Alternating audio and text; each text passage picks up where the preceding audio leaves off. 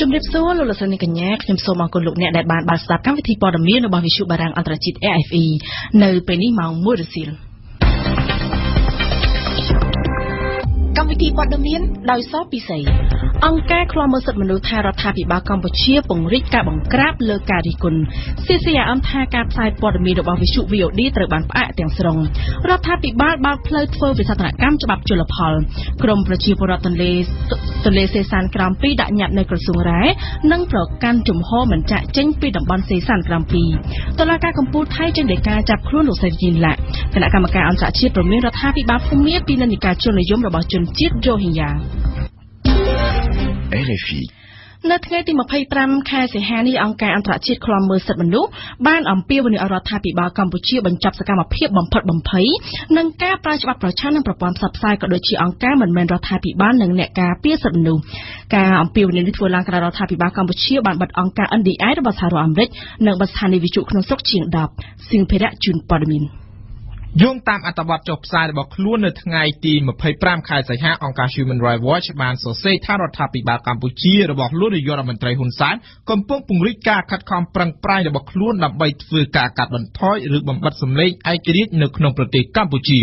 លោក Phil Robertson នាយករងអង្គការឃ្លាំមើលសិទ្ធិមនុស្សប្រចាំតំបន់អាស៊ីបាននិយាយថាការបិទប្រព័ន្ធផ្សព្វផ្សាយឯករាជ្យនិងក្រុមផ្សព្វផ្សាយពីប្រជាធិបតេយ្យបានបង្ហាញថាលោកហ៊ុនសែនកំពុងតែខិតខំប្រឹងប្រែងទប់ស្កាត់ការរិះគន់លើការដឹកនាំរបស់លោកនាយករងអង្គការឃ្លាំមើលសិទ្ធិមនុស្សប្រចាំតំបន់អាស៊ីបានអំពាវនាវឲ្យម្ចាស់ជំនួយត្រូវកត់សម្គាល់ចំពោះលោកហ៊ុនសែនប្រសិនបើគាត់មិនផ្លាស់ប្ដូរឬបញ្ឈប់សកម្មភាពនេះទេនោះការបោះឆ្នោតឆ្នាំ 2018 ខាងមុខមិនអាចជឿទុកចិត្តបានទេ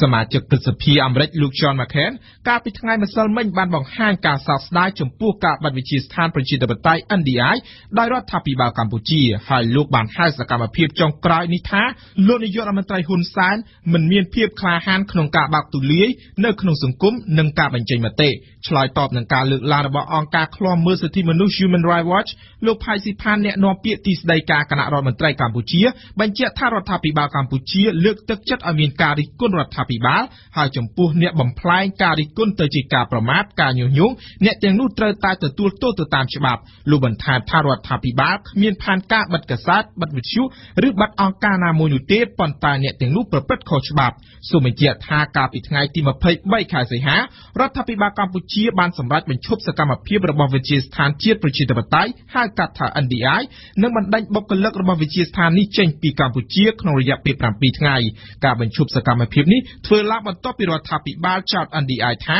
បានរៀបចំយុទ្ធសាស្ត្រជួយគណៈបកប្រឆាំងដើម្បីផ្ដួលរំលំគណៈបកកណ្ដាលអំណាចក្នុងថ្ងៃជាមួយគ្នានោះស្ថានីយ៍វិទ្យុក្នុងស្រុកមួយចំនួនដែលភាគច្រើនផ្សាយបន្តពីវិទ្យុអន្តរជាតិក្រោមជំនួយរបស់រដ្ឋាភិបាលអាមេរិកក៏ត្រូវបានផ្អាកការផ្សាយក្រោមហេតុផលមិនគោរពកិច្ចព្រមព្រៀងជាមួយក្រសួងព័ត៌មានចំណែកកាសែត The Cambodia Daily ដែលបើកដំណើរការតាំងពីឆ្នាំ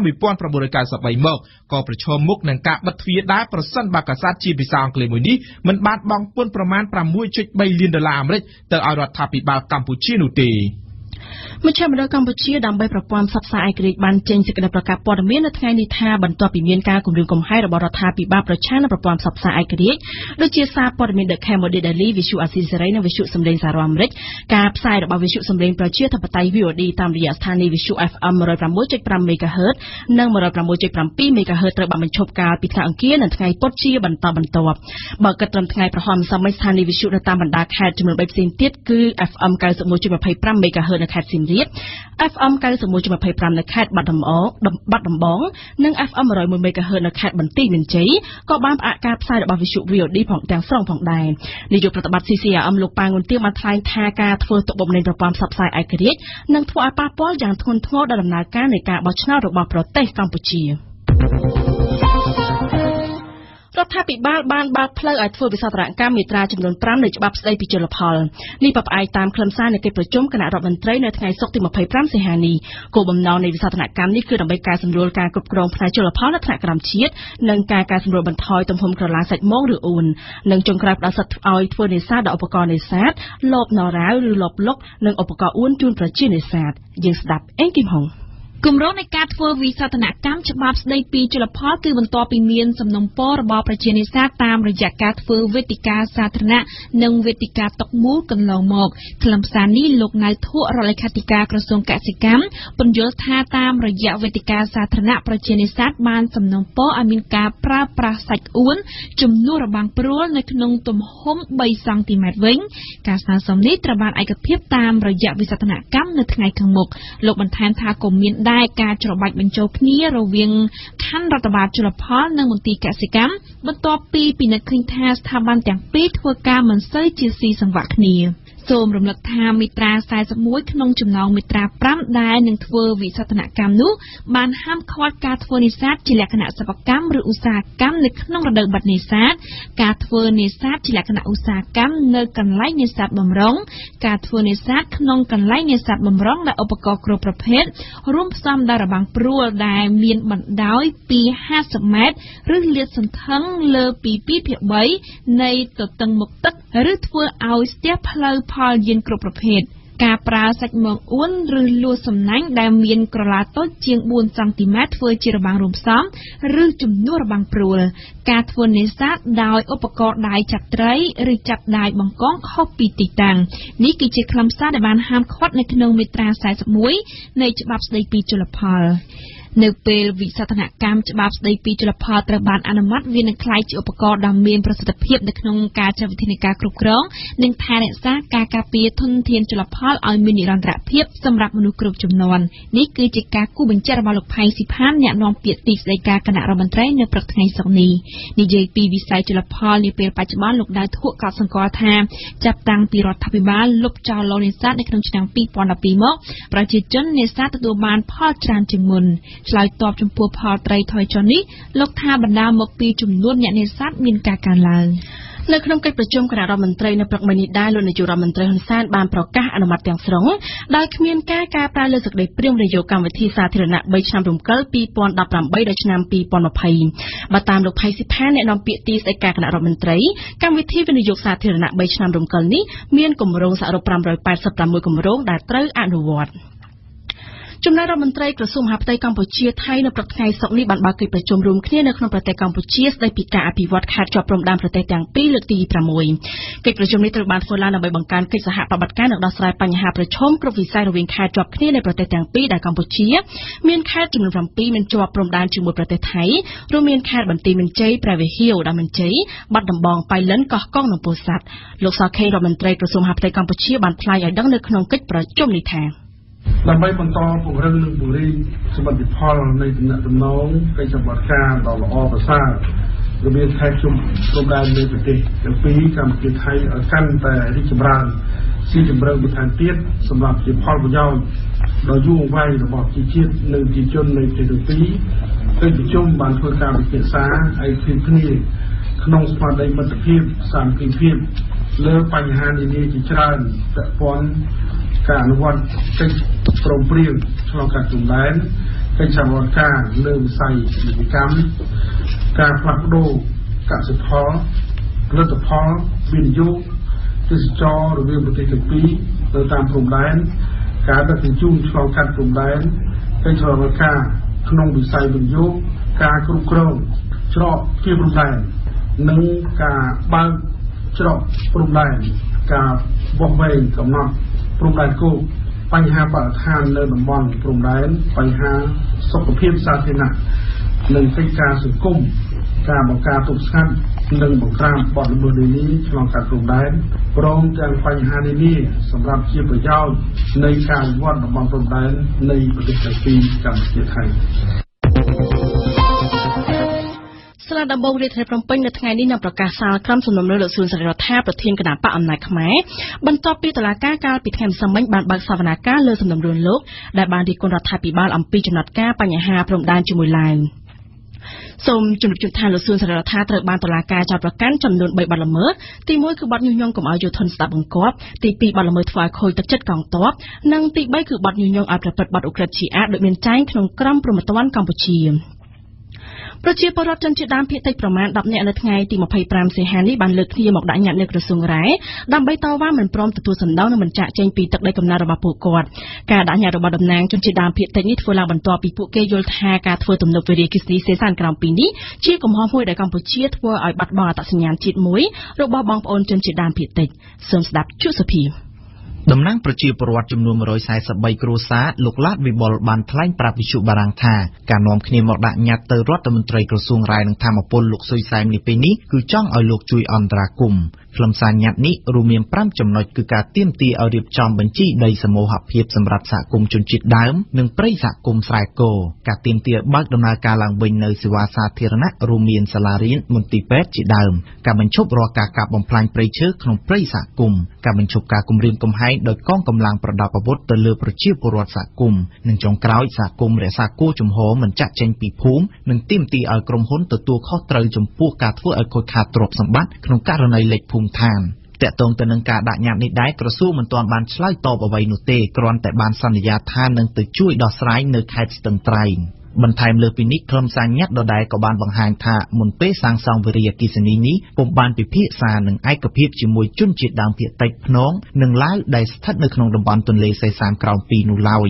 ញត្តិបានបញ្ជាក់ថាក្រមសហគមន៍នឹងមិនចេញពីភូមិឋានគេនោះឡើយព្រោះវាជាទីកន្លែងភ្នូរដូនតានិងព្រៃជំនឿរបស់ពួកគេទង្វើនេះចាត់ទុកថាជាការលុបបំបាត់អត្តសញ្ញាណជនជាតិដើមភាគតិចនិងជំនឿប្រជាជនដោយបង្ខំទោះបីជាយ៉ាងណាតំណាងសហគមន៍ភូមិក្បាលរមៀកនិងភូមិស្រែគរបានបញ្ជាក់ថាប្រសិនបើគ្មានចំណាត់ការអ្វីសហគមន៍នៅតែបន្តដាក់ញត្តិហើយប្រសិនបើមានការលិចទឹកពួកគេនឹងធ្វើផ្ទះបណ្ដែតទឹកទៀតសូមបញ្ជាក់ផងដែរថាគម្រោងសាងសង់ទំនប់វារីអគ្គិសនីសេសានក្រោម2ដែលមានថាមពល400មេហ្គាវ៉ាត់នេះត្រូវបានអនុម័តដោយគណៈរដ្ឋមន្ត្រីកាលពីខែវិច្ឆិកាឆ្នាំ2012ដែលមានក្រុមហ៊ុនចំនួន3ដាក់វិនិយោគទុនក្នុងនោះមានក្រុមហ៊ុនក្នុងស្រុកឈ្មោះ Royal Group របស់លោកអុកញ៉ាគិតមេងមានទុនវិនិយោគ 39% ក្រុមហ៊ុនចិន 51% និងក្រុមហ៊ុនអគ្គិសនីវៀតណាមមានទុនវិនិយោគ 10%ក្រសួងធនធានទឹកនិងឧតុនិយមបានប្រកាសថាចាប់ពីថ្ងៃទី27ដល់ថ្ងៃទី31ខែសីហានៅតំបន់វាលទំនាបអាចនឹងមានភ្លៀងធ្លាក់រាយប៉ាយពីមធ្យមទៅច្រើនជាពិសេសនៅតំបន់ទំនាបកណ្ដាលភាគកណ្ដាលនិងតំបន់ទំនាបកណ្ដាលភាគខាងកើតចំណែកតំបន់ខ្ពង់រាបវិញអាចមានភ្លៀងធ្លាក់រាយប៉ាយពីបង្គោលទៅច្រើនជាពិសេសនៅតំបន់ខ្ពង់រាបភាគឦសានហើយខេត្តនៅតំបន់មាត់សមុទ្រវិញមានភ្លៀងធ្លាក់ពីបង្គួរទៅច្រើននិងមានខ្យល់បក់ខ្លាំងឥទ្ធិពលនេះបណ្ដាលមកពីកម្ពុជាកំពុងទទួលរងសម្ពាធទៀតមួយដែលកំពុងស្ថិតនៅក្នុងមហាសមុទ្រប៉ាស៊ីហ្វិកហើយធ្វើដំណើរបន្តមកសមុទ្រចិនខាងត្បូងយើងផ្ដើមព័ត៌មានអន្តរជាតិដោយនិយាយអំពីប្រទេសថៃតុលាការកំពូលថៃនៅព្រឹកនេះបានចេញដីកាចាប់ខ្លួនលោកស្រីជីងឡាក់ស៊ីណាវត្រាខណៈដែលលោកស្រីមិនបានបង្ហាញខ្លួននៅតុលាការដោយសារមូលហេតុសុខភាពយ៉ាងណាក៏ដោយព្រាមនោះចៅក្រមបានច្រានចោលហេតុផលនេះដោយសារតែមេធាវីរបស់លោកស្រីជីងឡាក់មិនបានបង្ហាញសម្បត្តិពេទ្យមកបញ្ជាក់បន្ថែមពីលើដីកាចាប់ខ្លួនតុលាការថៃបានចេញបញ្ជាឲ្យរឹបអូសទ្រព្យសម្បត្តិរបស់លោកស្រីក្នុងទំហំទឹកប្រាក់ប្រមាណជា30លានបាតហើយតុលាការថៃបានប្រកាសពន្យាពេលប្រកាសសាក្រមទៅថ្ងៃទី27ខែកញ្ញាខាងមុខនេះវិញសូមបញ្ជាក់ថាបើរកឃើញថាលោកស្រីយិនឡាក់ប្រព្រឹត្តកំហុសមែននោះលោកស្រីអាចប្រឈមនឹងការផ្ដន្ទាទោសឲ្យជាប់ពន្ធនាគាររយៈពេល10ឆ្នាំពីបទធ្វេសប្រហែសក្នុងកម្មវិធីឧបត្ថម្ភអង្គជួយកសិករក្នុងពេលលោកស្រីកាន់អំណាចគណៈកម្មការអន្តរជាតិមួយដែលដឹកនាំដោយអតីតអគ្គលេខាធិការអង្គការសហប្រជាជាតិលោកកូហ្វីអាណាន់បានអំពាវនាវនៅថ្ងៃប្រហ័សម្សិលមិញឲ្យរដ្ឋាភិបាលភូមាផ្ដល់សិទ្ធិសេរីភាពដល់ជនជាតិភាគតិចរ៉ូហិញ៉ាដែលកាន់សាសនាអ៊ីស្លាមព្រោះថាបើមិនដូច្នោះទេក្រុមជនជាតិរ៉ូហិញ៉ាដែលកំពុងតែរងគ្រោះដោយសារការធ្វើទុកបុកម្នេញនៅភូមាអាចនឹងក្លាយខ្លួនទៅជាក្រុមអ៊ីស្លាមជ្រុលនិយមយើងស្ដាប់ជាងបុផាអតីតអគ្គលេខាធិការអង្គការសហប្រជាជាតិលោកកូហ្វីអាណាន់បាននិយាយព្រមានពីនិន្នាការជ្រុលនិយមរបស់ក្រុមជនជាតិរ៉ូហិញ៉ានៅក្នុងឱកាសដែលលោកបង្ហាញរបាយការណ៍ចុងក្រោយមួយស្ដីពីស្ថានភាពរបស់ជនជាតិរ៉ូហិញ៉ានៅភូមារបាយការណ៍របស់គណៈកម្មការអន្តរជាតិដែលចាប់ផ្ដើមធ្វើតាំងតែពីឆ្នាំ2016មកផ្ដោតទាំងស្រុងទៅលើរដ្ឋរាខិនភាគខាងលិចភូមាជាទីដែលអំពើហិង្សាហើយនឹងការវាយបង្ក្រាបរបស់ទាហានភូមានៅប្រមាណឆ្នាំចុងក្រោយនេះបានធ្វើឲ្យប្រជាជនភាគតិចរ៉ូហិញ៉ារាប់សែននាក់រត់ចាក់ចោលផ្ទះសម្បែងដែលនៅក្នុងនោះមានជាង1សែននាក់ធ្លាក់ខ្លួនរស់នៅក្នុងជំរំជនភៀសខ្លួនដ៏អត្តឃាតសម្រាប់លោកកូហ្វីអាណាន់គេគ្មានពេលច្រើនទៀតនោះទេស្ថានភាពនៅរដ្ឋរាខិនគឺកាន់តែដុនដាបគ្មានស្ថិរភាព តាមរបាយការណ៍របស់គណៈកម្មការអន្តរជាតិគេត្រូវតែរកដំណោះស្រាយបានឆាប់បំផុតបើមិនដូច្នោះទេគេត្រូវប្រឈមទៅនឹងនិន្នាការកាន់តែជននិយមខ្លាំងរបស់សហគមន៍សាសនាទាំងពីរគឺទាំងអ្នកកាន់សាសនាអ៊ីស្លាមហើយនិងក្រុមពុទ្ធសាសនិកនៅប្រមាណឆ្នាំចុងក្រោយនេះក្រុមសង្ឃភូមិនិយមជ្រុលមានកាន់តែច្រើននៅភូមិហើយនឹងបានញុះញង់ឲ្យគេធ្វើបាបស្អប់ជនជាតិរ៉ូហិញយ៉ាកាន់សាសនាអ៊ីស្លាមដែលក្រុមសង្ឃទាំងនោះចាត់ទុកថាជាការគំរាមកំហែងដល់ពុទ្ធសាសនានៅភូមិប្រសិនបើគេមិនចាប់អារម្មណ៍មិនដោះស្រាយបណ្ដឹងទុករបស់ប្រជាជននោះប្រជាជននឹងងាយផុងខ្លួនងាកទៅជឿការឃោសនារបស់ក្រុមជននិយមនេះគឺជាការនិយាយក្រានរំលឹករបស់លោកកូហ្វីអាណាន់កងទ័ពភូមិវិញបានចោទប្រកាន់រួចហើយក្រុមជនជាតិរ៉ូហិញយ៉ាថាជាក្រុមភេរវនិយមដែលបានវាយប្រហារហើយនឹងសម្លាប់ប៉ូលីសភូមិប្រចាំប៉ុស្តិ៍នៅរដ្ឋរ៉ាគីនកាលពីឆ្នាំ2016នៅក្នុងហេតុផលប្រយុទ្ធឆាំងក្រុមអ៊ីស្លាមជននិយមនេះកងទ័ពភូមិបានចូលរឹតបន្តឹងខ្លាំងនៅរដ្ឋរ៉ាគីនក៏ប៉ុន្តែក្រុមអ្នកការពារសិទ្ធិមនុស្សវិញបានរកឃើញថាទាហានភូមិបានប្រព្រឹត្តអំពើហិង្សាសម្រាប់មនុស្សហើយនឹងរំលោភផ្លូវភេទទៅលើស្ត្រីជនជាតិរ៉ូហិញយ៉ានៅក្នុងរបាយការណ៍របស់ខ្លួននៅថ្ងៃម្សិលមិញនេះគណៈកម្មការអន្តរជាតិបានលើកឡើងផងដែរពីសារៈសំខាន់នៃការបិទជំរំជនផ្លាស់ទីហើយនឹងបានស្នើឲ្យរដ្ឋាភិបាលភូមិគិតគូរដល់ជំរករស់នៅបានសមរម្យដល់ជនជាតិរ៉ូហិញយ៉ាដែលភាគច្រើនបានរត់គេចចេញពីផ្ទះសម្បែងដោយសារតែចំនួនសាសនាដ៏ហិង្សារបាយការណ៍និងអនុសាសន៍របស់គណៈកម្មការនេះត្រូវបានបញ្ជូនរួចហើយទៅដល់រដ្ឋាភិបាលរបស់លោកស្រីអ៊ុងសានស៊ូជីក៏ប៉ុន្តែគេនៅមិនទាន់ដឹងថាតើលោកស្រីអ៊ុងសានស៊ូជីនឹងឆ្លើយតបយ៉ាងណានោះទេយ៉ាងណាក៏ដោយគេដឹងថាគឺលោកស្រីស៊ូជីផ្ទាល់ដែលជាអ្នកផ្ដួចផ្ដើមគំនិតឲ្យគេបង្កើតគណៈកម្មការអន្តរជាតិមួយនេះសិក្សាទៅលើវិបត្តិជនជាតិរ៉ូហិញយ៉ានៅភូមិដែលលោកស្រីសង្ឃឹមថានឹងអាចជួយផ្ដល់គំនិតសម្រាប់យកទៅព្យាបាលមុខលំបាកនៅភូមិយើងបញ្ចប់ព័ត៌មានអន្តរជាតិនៅប្រទេសអ៊ុយក្រែនថ្លែងថ្ងៃទី24សីហានៅក្រុងគៀវក្នុងទិវាខួប26ឆ្នាំនៃឯករាជ្យរដ្ឋអ៊ុយក្រែនលោករដ្ឋមន្ត្រីការពារជាតិអាមេរិកជីម៉ាទីបានអះអាងជាថ្មីថាសហរដ្ឋអាមេរិកនឹងផ្ដល់អាវុធសម្រាប់ជួយកងទ័ពអ៊ុយក្រែនដែលសង្គ្រាមជាង3ឆ្នាំមកហើយខិតខំបង្ក្រាបពួកផ្ដាច់ទឹកដីរុស្ស៊ីនិយមនៅតំបន់ខាងកើតអ៊ុយក្រែនដោយគាត់មិនកាត់ផ្ដាច់លទ្ធភាពផ្ដល់ជាអាវុធដែលអាចសម្លាប់បានយើងស្ដាប់កែវឆាយាពីទីក្រុងមូស្គូថ្លែងក្នុងសន្និសីទសារព័ត៌មានរួមជាមួយលោកប្រធានាធិបតីអ៊ុយក្រែនពេត្រូប៉ូរ៉ូសេនកូលោករដ្ឋមន្ត្រីការពារជាតិអាមេរិកបានប្រើសម្ដីមុតមមទល់នឹងរុស្ស៊ីដែលជាប់ចោទក្នុងការកាត់ជាឡើងវិញព្រំដែនអន្តរជាតិតាមផ្លូវប្រើកម្លាំងទាំងព្រមានថាទណ្ឌកម្មប្រឆាំងម៉ូស្គូនឹងនៅរក្សាទុកដដែលរហូតដល់ពេលដែលរុស្ស៊ីសុខចិត្តបំពេញតាមកិច្ចព្រមព្រៀងក្រុងមីនស្កសម្រាប់តំបន់ខាងកើតអ៊ុយក្រែនលោកជីមមេទីសបានទៅដល់ក្រុងគៀវដើម្បីបញ្ជាក់ជាថ្មីពីការគាំទ្ររបស់ក្រុងវ៉ាស៊ីនតោនដល់អ៊ុយក្រែនសម្រាប់ប្រឈមនឹងរុស្ស៊ីទោះបីក្នុងសម័យឃោសនាបោះឆ្នោតឆ្នាំតែមិញលោកដូណាល់ត្រាំបានបង្ហាប់ឲ្យដឹងពីបំណងគាត់និយាយឲ្យបានត្រូវគ្នាជាមួយលោកប្រធានាធិបតីរុស្ស៊ីវ្លាឌីមៀពូទីនក្តីចៅវាយមន្ទីរបញ្ចកោណបានជ្រើសយកឱកាសសម្រាប់ថ្លែងឡើងវិញពីការគាំទ្រក្រុងគៀវគឺកាលបរិច្ឆេទជានិមិត្តរូបខួប26ឆ្នាំនៃឯករាជ្យអតីតសាធារណរដ្ឋសូវៀតនេះរហូតមកទល់ឥឡូវសហរដ្ឋអាមេរិកតែងជួយកងទ័ពអ៊ុយក្រែនជាយុទ្ធបរិខាដែលមិនអាចបង្កមរណភាពឡើយក្រុងគៀវម្ដងហើយម្ដងទៀតបានសុំពួកប្រទេសខាងលិចសម្ព័ន្ធមិត្តខ្លួនឲ្យផ្ដល់ត្រង់ភ្លឹងទៅខ្លួនគឺសភាវុធស្ដីអំពីអាវុធការពារដែលអាចសម្លាប់លោកជីមមេទីសបានប្រកាសថា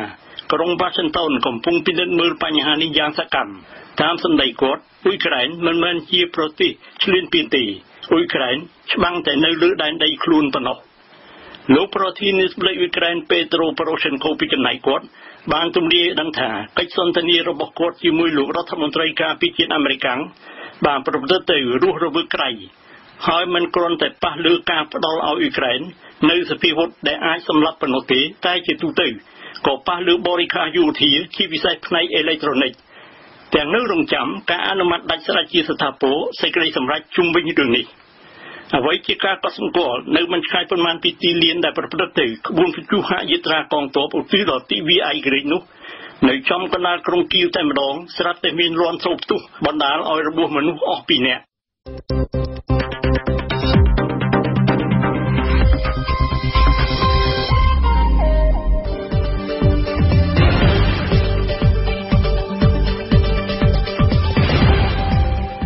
វិទ្យុបារាំង RFI ភ្នំពេញ92 MHz សៀមរាប92 MHz បាត់ដំបង ក្រុងព្រះសីហនុនិងកំពង់ចាម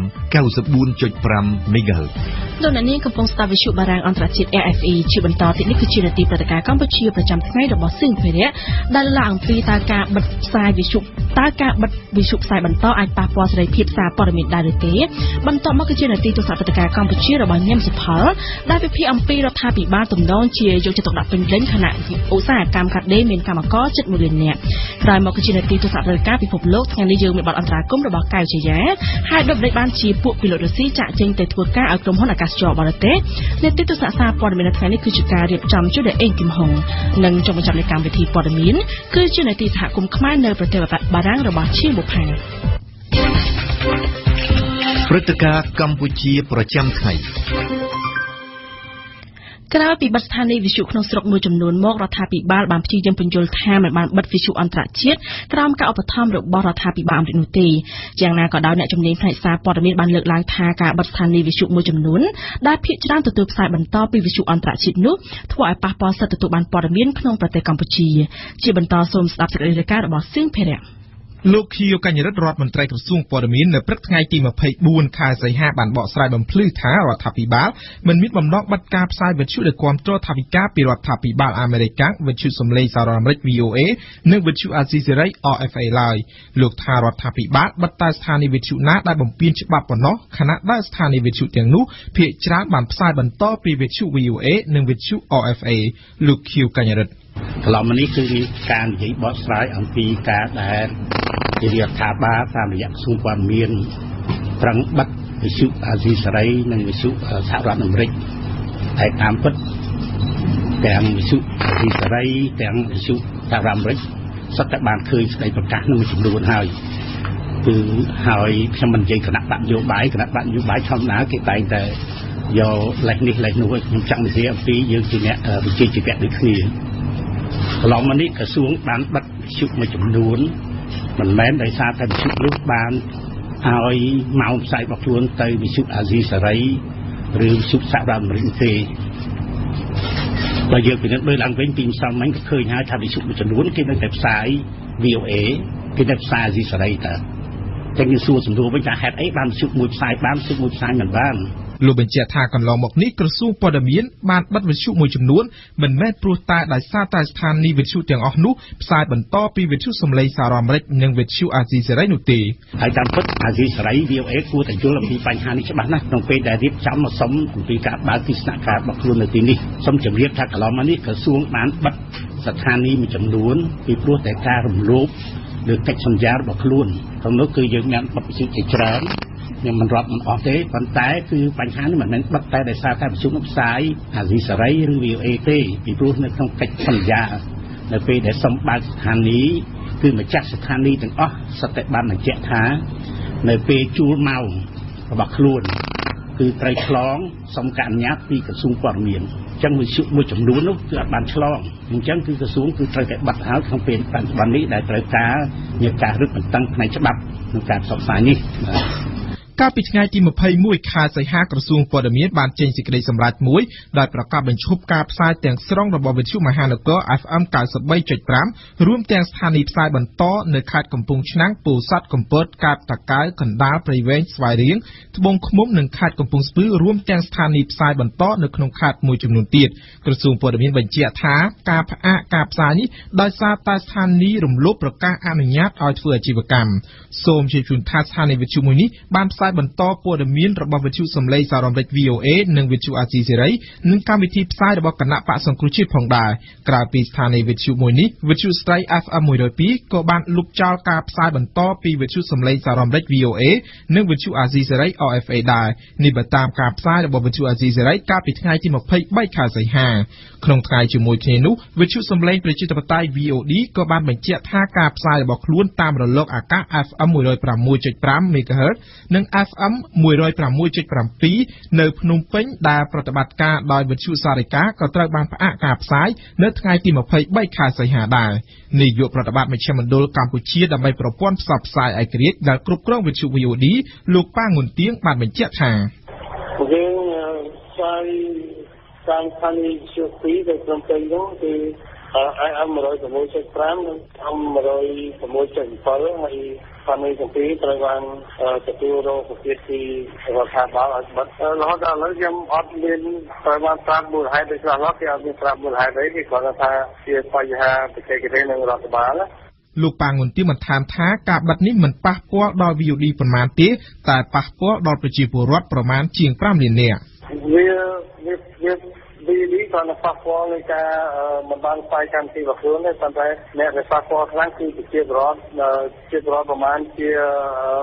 5 លាននាក់ដែលស្ថិតនៅក្នុងតំបន់ស្ដាប់របស់ VOD ដែលជា audience ដែលជាអ្នកស្ដាប់របស់ VOD គឺខាត់បងព្រោះគាត់បាត់នៅសម្លេងឯករាជ្យហើយជាព័ត៌មានចាំថ្ងៃរបស់គាត់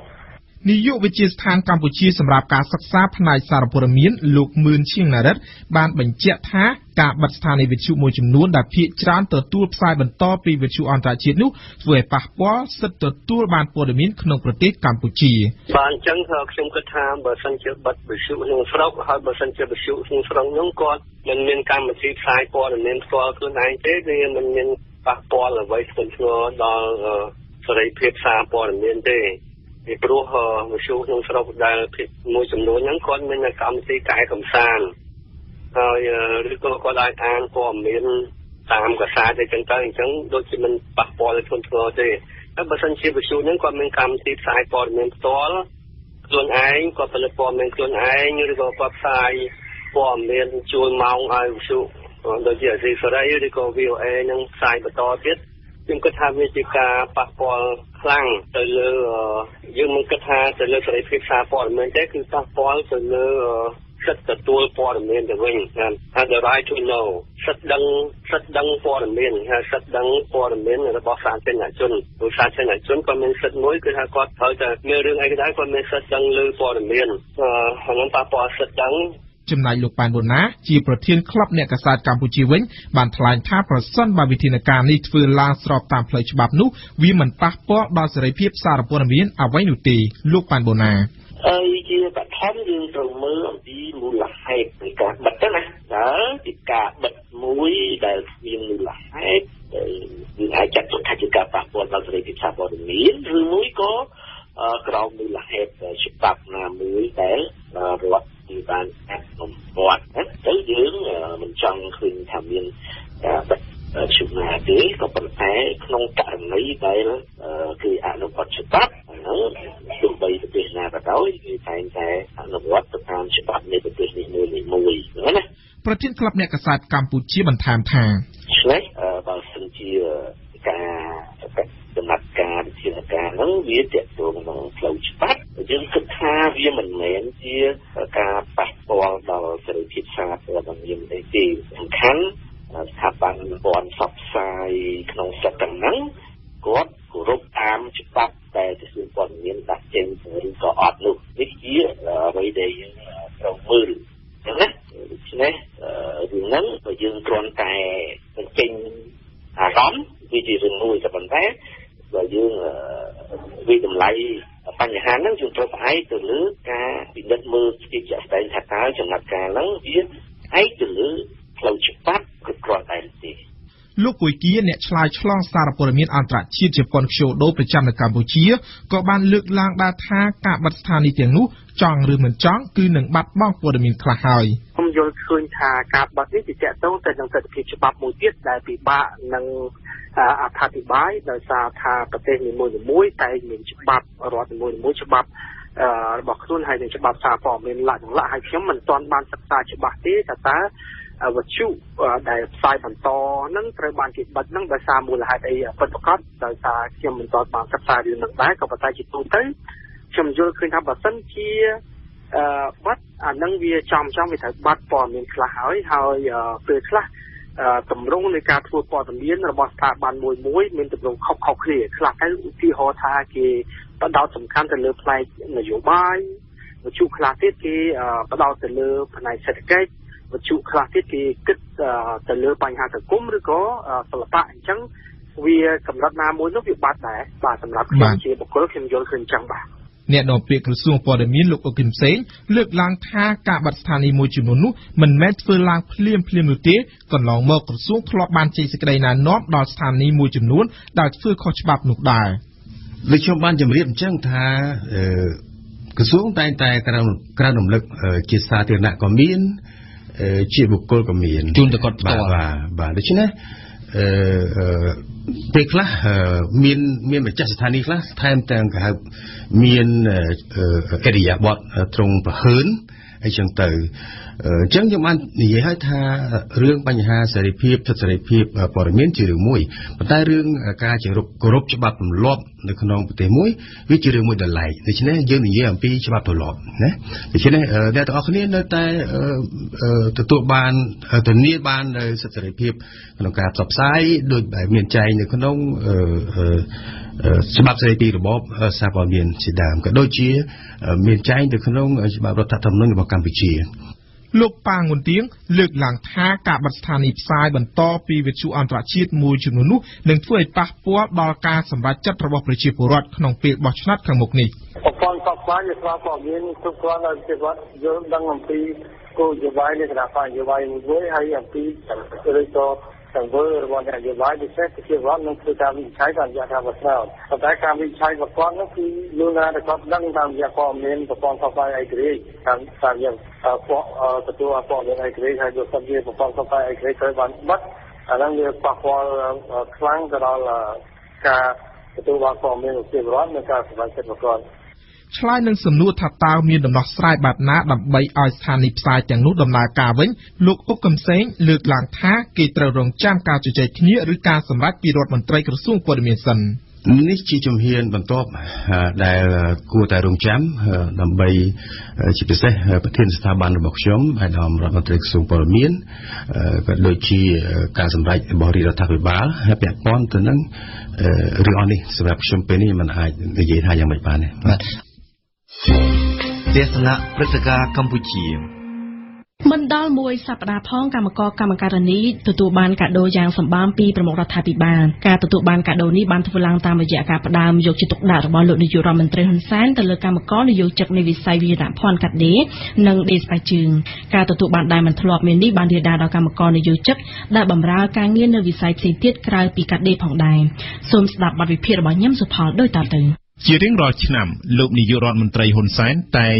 មានកម្មវិធីជួបរួមគ្នាជាមួយនឹងសហជីពកម្មករតែមួយលើកប៉ុណ្ណោះដែលជំនួបនេះមានការប្រមូលផ្ដុំគ្នានៅមជ្ឈមណ្ឌលកំសាន្តកោះពេជ្រផ្ទុយពីពេលកន្លងទៅឆ្នាំនេះលោកនាយករដ្ឋមន្ត្រីកាលពីពេលថ្មីនេះបានដាក់កម្មវិធីជួបជាមួយនឹងកម្មករនយោជិកដល់ទៅ2ដងក្នុងមួយសប្តាហ៍និងជួបសំណេះសំណាលដោយផ្ទាល់ដល់រោងចក្រតែម្ដងតាមរយៈកម្មវិធីជំនួបរវាងនាយករដ្ឋមន្ត្រី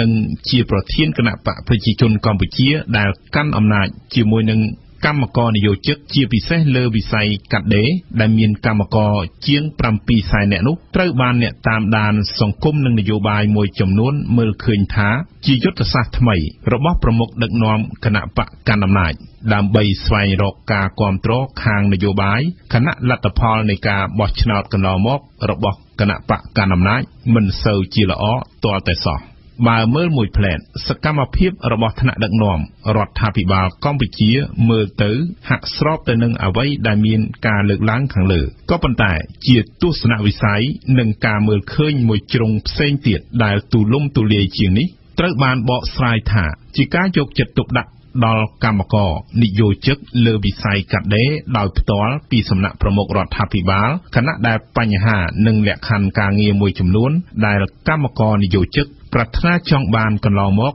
ហាក់ដូចជាមិនទាន់ពេញលេញនៅឡើយអ្វីដែលជាការអបអរនោះគឺត្រឹមតែរយៈពេលមួយខ្លីប៉ុណ្ណោះកម្មករនិយោជិកជាពិសេសវិស័យកាត់ដេរនិងដេរស្បែកជើងទទួលបានកាដូជាច្រើនកាដូទាំងនោះគឺការជិះរថយន្តក្រុងរយៈពេល2ឆ្នាំដោយឥតគិតថ្លៃបើទោះជាធ្វើដំណើរទៅធ្វើការឬមិនទៅកន្លែងធ្វើការក្តីកម្មការនីទទួលបានការសម្រាកលំហែមាតុភាពរយៈពេល3ខែនិងមានប្រាក់ឈ្នួល 120% ដែលប្រសើរជាងច្បាប់ លើសពីនេះកម្មករនិយោជិកដែលបម្រើការងារលើវិស័យផ្សេងទៀតក្រៅពីកាដេក៏ទទួលបានដែរនៅសេវាព្យាបាលនិងថែទាំសុខភាពដោយឥតគិតថ្លៃនៅតាមមន្ទីរពេទ្យរដ្ឋព្រមទាំងទទួលបានប្រាក់សោធននិវត្តន៍នៅថ្ងៃអនាគតទៀតផងនេះនៅមិនទាន់គិតដល់អន្តរាគមន៍របស់រដ្ឋចំពោះតម្លៃទឹកភ្លើងនិងការហាម5ផ្ទះជួលមិនឲ្យដំឡើងថ្លៃតាមប្រាក់ខែកម្មករជាដើមក្រៅពីនេះក៏មានការលើកឡើងពីលោកនាយករដ្ឋមន្ត្រីហ៊ុនសែនផងដែរពីប្រាក់ឈ្នួលអបបរមារបស់កម្មករនិយោជិកមិនឲ្យទាបជាង$160ក្នុងមួយខែខណៈដែលបច្ចុប្បន្នកម្មករមានប្រាក់ឈ្នួលអបបរមាត្រឹមតែ$153ជាទស្សនវិជ្ជាសង្គមការទទួលបាននៅការយកចិត្តទុកដាក់ទាំងនេះនឹងជួយច្រើនដល់ពលរដ្ឋខ្មែរបើទោះណាជាការផ្ដល់ជូននេះហាក់ដូចជាយឺតពេលបន្តិចក្តីទោះយ៉ាងណាចំណុចទាំងអស់នេះវានឹងជួយទៅដល់ពលរដ្ឋខ្មែរមានការគិតឡើងវិញពីលក្ខខណ្ឌការងារប្រសើរជាងមុននឹងពួកគេសម្រេចចិត្តធ្វើចំណាកស្រុកទៅធ្វើការនៅក្រៅប្រទេសដែលប្រថុយប្រថានមួយវិញទៀតកាលណាកម្មករនិយោជិកមានប្រាក់ឈ្នួលសមរម្យមានសេវាថែទាំសុខភាពដោយឥតគិតថ្លៃនិងមានការយកចិត្តទុកដាក់ផ្សេងតាក់ទងទៅនឹងការងារនិងជីវភាពរស់នៅរបស់ពួកគេធ្វើឲ្យភាពចម្រូងចម្រាសដែលធ្លាប់តែកើតមានជាពិសេសនៅក្នុងវិស័យកាត់ដេរត្រូវបានកាត់បន្ថយនិងឈានទៅរកសុខដុមនីយកម្មវិជ្ជាជីវៈរវាងថៅកែរោងចក្រនិងកម្មករនិយោជិកយ៉ាងពិតប្រាកដទន្ទឹមគ្នានេះអ្វីដែលរដ្ឋាភិបាលគួរមានការទប់ស្កាត់នោះគឺការឆ្លៀតឱកាសមួយចំនួនក្នុងនោះមានការបង្កឲ្យមានវិធានការសេដ្ឋកិច្ចណាមួយដែលធ្វើឲ្យតម្លៃទំនិញឡើងថ្លៃហួសពីសមត្ថភាពរស់នៅសមរម្យរបស់កម្មករនិយោជិកការដំឡើងថ្លៃឈ្នួលផ្ទះមិនសមរម្យប្រដេញតាមប្រាក់ឈ្នួលក៏ជារឿងមួយដែលគួរពិចារណាដែរដែលនេះចង់មិនចង់អាចប៉ះពាល់ដល់កិច្ចប្រឹងប្រែងដែលរដ្ឋាភិបាលបានផ្ដល់ឲ្យសម្រាប់កម្មករនិយោជិកដូច្នេះការបង្ហាញពីការយកចិត្តទុកដាក់របស់លោកនាយករដ្ឋមន្ត្រីហ៊ុនសែនទៅលើកម្មករនិយោជិកនៅពេលនេះគេអាចនិយាយបានថាជាកាតព្វកិច្ចក្នុងឋានៈជាអ្នកកាច់ចង្កូតរដ្ឋាភិបាលក៏ប៉ុន្តែទាំងអស់នេះមែនទែនទៅគឺជាតម្រូវការចាំបាច់របស់កម្មករដែលបម្រើការងារនៅក្នុងប្រទេសកំពុងអភិវឌ្ឍក្រោមបន្ទាត់ប្រាក់ឈ្នួលតិចតួចដូចជាកម្ពុជាបច្ចុប្បន្នទេសនាព្រឹត្តិការណ៍ពិភពលោកអង្គការរដ្ឋនិងក្រុមហ៊ុនអាកាសចររុស្ស៊ីខិតខំទប់ពួកពីលុតដែលមានបំណងចាកចេញទៅធ្វើការនៅបរទេសប៉ុន្តែមិនបានសម្រេចដូចចិត្តឡើយព្រោះពួកពីលុតរុស្ស៊ីមិនជឿពាក្យសន្យាថាដំឡើងប្រាក់ខែឲ្យគេចំណែកវិធានការរដ្ឋបន្តឹងថ្មីនៅតែមិនអាចឃាខាំងរដ្ឋណាដែលបានតាំងចិត្តទៅហើយទៅបម្រើការនៅក្រុមហ៊ុនអាកាសចរបរទេសណាដែលផ្ដល់ប្រាក់ឈ្នួលការងារយ៉ាងក្រាស់ក្រែលដល់គេយើងស្ដាប់ការអធិប្បាយរបស់កែវឆាយាក្នុង2ឆ្នាំចុងក្រោយមានមេក្រុមបើកបរយន្តហោះស៊ីវិលនិងគ្រូបង្ហាត់រុស្ស៊ីជាង300នាក់បានចាក់ចេញទៅធ្វើការនៅបរទេសហើយ400នាក់ទៀតកំពុងត្រៀមដើរតាមផ្លូវនេះដែរតួលេខនេះចុះផ្សាយក្នុងសប្តាហ៍កន្លងទៅដោយកាសែតក្រុងម៉ូស្គូកុម្មុយសង្ឃយោងទៅលើប្រភពរបស់ខ្លួនផ្ទាល់គឺសារជីពីឡុតប្រចាំអាកាសយានដ្ឋានអន្តរជាតិដ៏ធំបំផុតនៃក្រុងម៉ូស្គូឈ្មោះ Sheremetyevo ពីឡុតរុស្ស៊ីភាគច្រើនដែលបានចាក់ចេញទៅសប្តាហ៍ថ្ងៃធ្វើការនៅប្រទេសចិនហើយក៏ក្នុងចំនួនច្រើនដែរធ្វើការនៅតាមប្រទេសអាស៊ីអាគ្នេយ៍និងតំបន់ដើមបូព៌ាចំណែកអ្នកឆ្លើយឆ្លងរបស់ BBC តាក់ទងនឹងរឿងនេះបានទៅជីកសួរក្រុមហ៊ុនអាកាសចរឯកជន3ធំនៅរុស្ស៊ីគឺក្រុមហ៊ុន Sibir, Uter និង Uralline ដែលក្នុងចម្លើយរបស់គេមិនបញ្ជាក់អំពីលំហូររង្គាលទៅក្រៅនៃពួកពីឡុតរបស់គេឡើយជាការកត់សម្គាល់តាមស្ថិតិទីភ្នាក់ងារសហព័ន្ធខាងដឹកជញ្ជូនតាមផ្លូវអាកាសហៅកាត់ថា Rosaviatia នៅរុស្ស៊ីមានក្រុមហ៊ុនអាកាសចរធំចំនួន15ក្នុងនោះនាំមុខគេគឺក្រុមហ៊ុនរដ្ឋ Aeroflot ដែលធំជាងគេនៅអឺរ៉ុបខាងកើតហើយដែលប្រដាប់ទៅដោយយន្តហោះដឹកអ្នកដំណើរទៅឆ្ងាយនិងទៅចម្ងាយមធ្យមគិតមកទល់ថ្ងៃ1សីហាឆ្នាំនេះមាន198គ្រឿងច្រើនតែថ្មីដែលវ័យមធ្យមរបស់វាគឺ 4.3 ឆ្នាំក្នុង Rosaviatia គេចាត់ទុកចំនួនលើកយកបង្ហាញដោយកាសែតកុម្មុយសង្ឃថាជាតួលេខពន្លឺតែបិទស្របនឹងទិន្នន័យផ្ដល់ដោយសមាគមចិនខាងដឹកជញ្ជូនផ្លូវអាកាសមានពីឡុតរុស្ស៊ីតែ81នាក់ប៉ុណ្ណោះធ្វើការនៅតាមក្រុមហ៊ុនអាកាសចរចិនរ៉ូសអាវីយ៉ាស៊ីយ៉ាមិនចាត់ទុកស្ថានភាពដែលកើតឡើងថាជាវិបត្តិឡើយពីព្រោះនៅរុស្ស៊ីពីឡុតពីនិចមានចំនួនច្រើនហូរហៀដល់ទៅ 12,000 នាក់រីឯពីឡុតដែលបានចាក់ចេញទៅស៊ីឈ្នួលនៅបរទេស គិតពីដើមឆ្នាំ2015មកគឺតែក្នុងចំនួន200នាក់ឬតែ 1.7% ប៉ុណ្ណោះនៃចំនួនពីរលត់ទាំងអស់នៅរុស្ស៊ីប៉ុន្តែតាមការវិតម្លៃនៃទីភ្នាក់ងារក្របខ័ណ្ឌអាកាសចរហៅថា Avia Personal ពីក្នុងចំណោមពីរលត់ពីនិច 12,000 នាក់នោះមានតែ 3,500 នាក់ដែលបានទទួលអាជ្ញាប័ណ្ណជាមេក្រុមបើកបរហៅថាអ្នកកាច់ចង្កូតយន្តហោះក្នុងឋានៈជាពីរលត់ទី1និងពីរលត់ទី2ដូច្នេះតាមកាសែតកុម្មុយសង្ឃបើគេបានចាក់ចេញទៅ300នាក់ហើយត្រៀមចាក់ចេញ400នាក់ទៀតលុះដល់700នាក់គឺជាតួលេខមិនអាចធ្វើប្រងើយកន្តើយឡើយអំពីប្រាក់ខែតាមដែល BBC ចេះជីកយកបានពីសហជីពពីរលត់ប្រចាំអាកាសយានដ្ឋាន Sheremetyevo ក្នុងក្រុមហ៊ុន Aeroflot ពីរលត់ទទួលក្នុងមួយខែគឺខ្ទង់$6,500រួចនៅតាមក្រុមហ៊ុនជាសាខារបស់ Aeroflot គេទទួលតែម្ដុំ$2,000ប៉ុន្តែតំណាងរបស់ Aeroflot ផ្ទាល់បានរៀបរាប់ថាមេក្រុមបើកបរយន្តហោះទទួលបាន$7,858ឯនោះក្នុងមួយខែតាមទិន្នន័យសហជីពអាកាសយានដ្ឋាន Sheremetyevo មេក្រុមបើកបរនៅតាមក្រុមហ៊ុនអឺរ៉ុបខាងកើតទទួលក្នុងមួយខែគឺពី$4,000ដល់$7,500នៅសហរដ្ឋអាមេរិកនិងប្រទេសចិនពីលុតទទួលដល់ទៅជាង$14,000ក្នុងមួយខែនៅប្រទេសចិនតាមតួលេខសហជីពពួកពីលុតជំនាញទទួលពី$17,000ដល់$25,000ក្នុងមួយខែមិនតែប៉ុណ្ណោះសំខាន់ណាស់ដែរសម្រាប់ពីលុតរុស្ស៊ី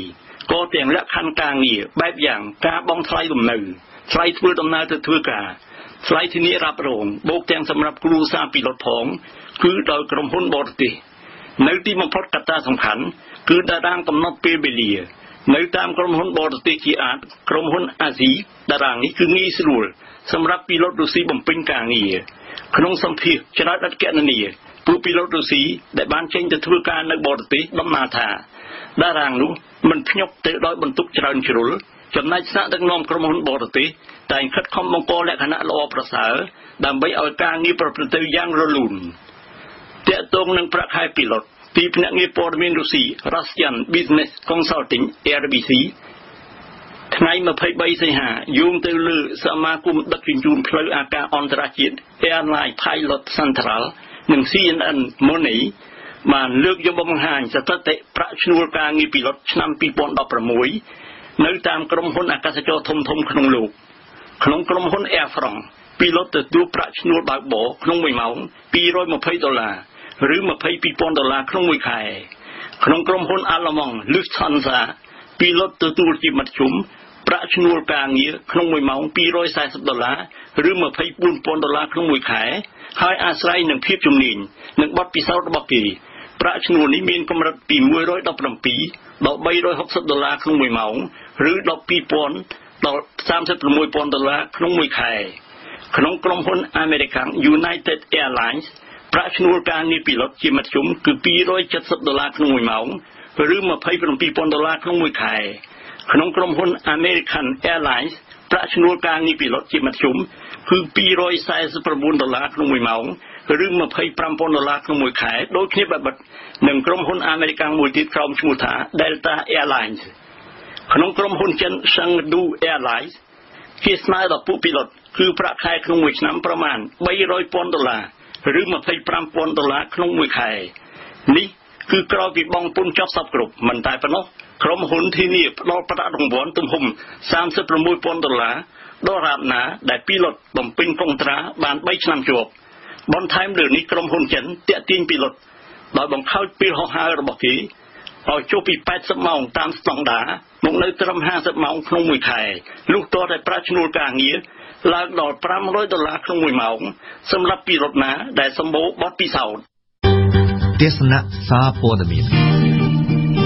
តើអត្ថបទកាសែតដែលបានបោះពុម្ពផ្សាយនៅថ្ងៃនេះនិយាយពីអ្វីខ្លះយើងស្ដាប់ការអធិប្បាយរបស់អេងគឹមហុងនៅថ្ងៃនេះគ្រប់ទំព័រកាសែតបានប្រជែងគ្នាចុះផ្សាយព័ត៌មានស្ដីពីទំនាក់ទំនងរវាងកម្ពុជានិងសហរដ្ឋអាមេរិកស្ទើរតែទាំងអស់គ្រាន់តែមួយទំព័រមុខរបស់កាសែតភ្នំពេញប៉ុស្តិ៍ព័ត៌មានស្ដីពីទំនាក់ទំនងកម្ពុជានិងសហរដ្ឋអាមេរិកមានដល់ទៅ3រឿងឯណោះតែរឿងធំសម្រាប់កាសែតមួយនេះគឺសហរដ្ឋអាមេរិកសម្ដែងក្តីព្រួយបារម្ភចំពោះបរិយាកាសប្រជាធិបតេយ្យនៅកម្ពុជាបើតាមកាសែតភ្នំពេញប៉ុស្តិ៍ក្តីព្រួយបារម្ភរបស់សហរដ្ឋអាមេរិកកើតមានឡើងបន្ទាប់ពីកម្ពុជាបានបិទវិទ្យាស្ថានជាតិប្រជាធិបតេយ្យ NDI ក្រោមហេតុផលថាអង្គ អង្គការមួយនេះបានបំពេញច្បាប់អង្គការក្រៅរដ្ឋាភិបាលខណៈអង្គការនេះខ្លួនឯងមានការភ្ញាក់ផ្អើលនិងក្រៀមក្រំដោយសារតែសេចក្តីសម្រេចរបស់ក្រសួងការបរទេសបិទកិច្ចសហប្រតិបត្តិការរបស់អង្គភាពខ្លួនខ្លឹមសារនៃរឿងនេះគ្មានឡើងនៅលើទំព័រកាសែតកម្ពុជាថ្មីនិងរស្មីកម្ពុជាពីកម្ពុជាថ្មីត្រឡប់មកវិញលោកកឹមសន្តិភាពអ្នកនាំពាក្យក្រសួងយុតិធម៌បានឡើងនៅទំព័រមុខដែរថាបើគ្មានការគ្រប់ច្បាប់ទេ